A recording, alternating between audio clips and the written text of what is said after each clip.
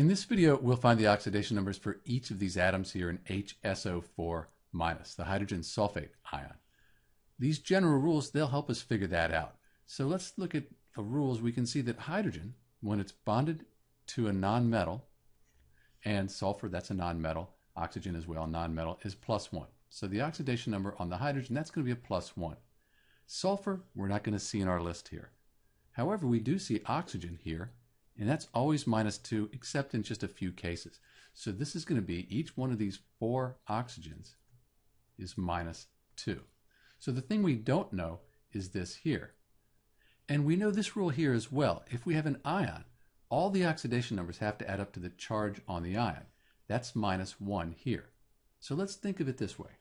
We have a 1 for the hydrogen, plus we don't know the sulfur, plus 4 times -2, that gives us a -8, and that's going to equal the charge on the ion. We said that's a -1.